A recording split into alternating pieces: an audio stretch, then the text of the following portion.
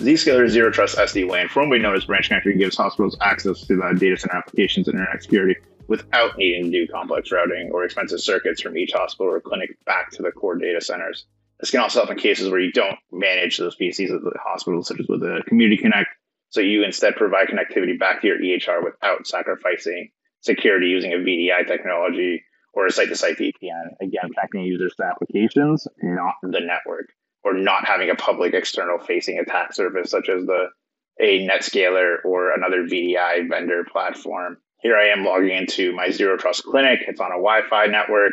Just to make it easy in my life, I'm going to disable the Ethernet cable because, again, I want to show you guys just branch connector traffic. While my Ethernet cable is set up for that, it just makes the most sense to show you what it might look like. And you might have guest Wi-Fi, for example, that might get routed out to a branch connector versus doing a GRE tunnel.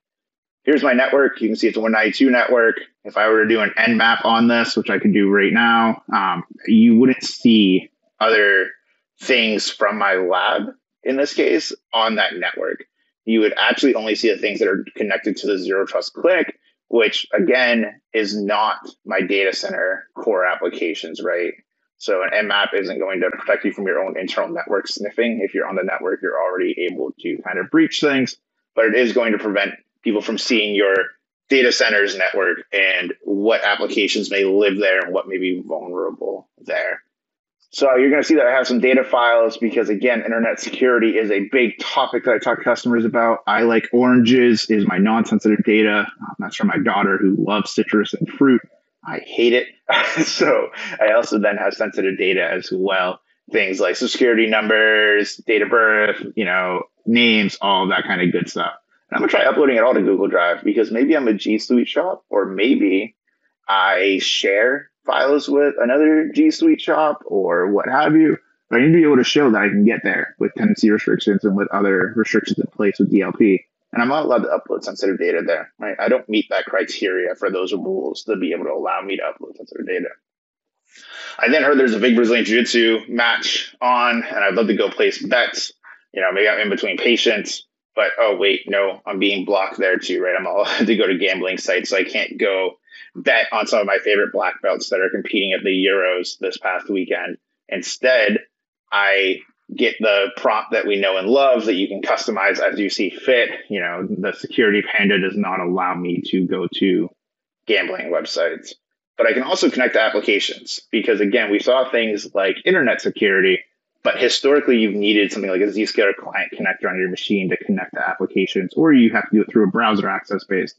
But what if I could give you access to those applications via just a next hop out and still be able to set policy around them, right? Still be able to wrap zero trust policy around them in order to ensure that I'm being secure and not just opening up my network to everybody, right? If I can get to my DICOM viewer, which is what this is, ORF&C, then I should be able to make sure that only certain people can get there or only certain branch connectors can get there or zero trust WANs.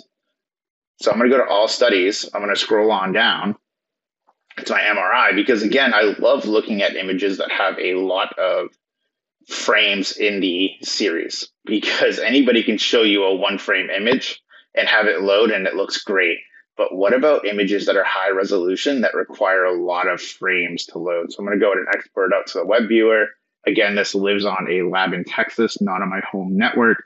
There is no DNS for it. So if I were to go to my command prompt and you see that green bar down there loading very fast, I can do an NS lookup and I can look at ORF&C and I can see, hey, this 100 address, which is a synthetic address. Keep in mind that I'm on a 192 network. So the fact that I can see ORF&C does not mean that I'm capable of getting there. That means that if I were to have Zscaler.com, let's just say, behind an app connector that talks outbound only, if I don't have access to it, then I don't even know it exists, even if I know the URL, even if I knew the IP address, because I'm not connected to the network.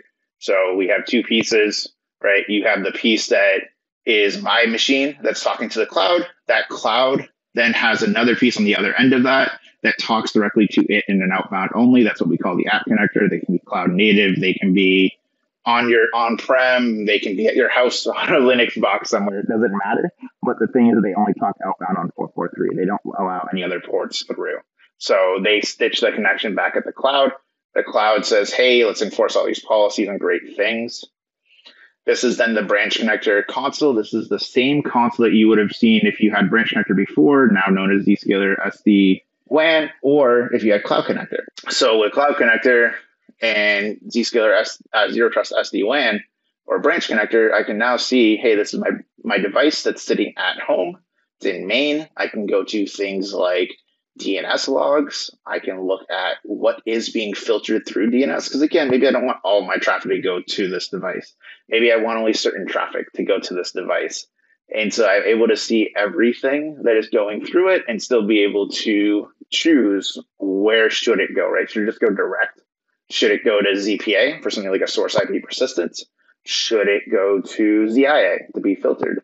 And I can also go to session logs as well and start to look at session logs and see what has been being communicated with, who's sending traffic, what time frames, all that other great stuff. And then if I go to internet access, this is where I can actually start to see policy that I have wrapped, right? When you saw my blocks on Google Drive, this is where all that magic happens, is on the internet access piece of that. So I'm going to go ahead and open Web Insights here at the bottom. I'm going to go ahead and put some blocks in, some filters, because again, I don't want to see all of my traffic for this particular demo. There's a lot of it on that PC at any given time. Nothing bad, right? But just make it easy so you can see the actual blocks and not just see Google trying to get communicated with 1,000 million times because it was open for a little bit. And those communication channels that are always sticking there. Go ahead and put in the policy. Go ahead and put block. And now I'm going to hit apply filters. Now you're going to be able to see everything. So now I can see all these blocks that are happening, when they've happened, who tried doing it, all these things. But Zero Trust Clinic is just my branch connector, just my Zscaler SD-WAN device. It's just sitting here and doing all of its filtering with no GRE tunnels needed. It's just the next hop out in this case. And again, this is a great product if you're sitting in a data center somewhere and you don't want all these hospitals connecting to you. I know when I was a customer, we used to have tons of VPNs to all of our clients, and they're a pain to manage. It's complex. They're not really secure. Once you're on the network, you can see everything typically. Yes, I get that you can hide IPs in any product nowadays, but I want to make it as simple as possible for my customers. And this is why Zscaler Zero Trust SD-WAN or Branch Connector is the best device for that job. Thank you.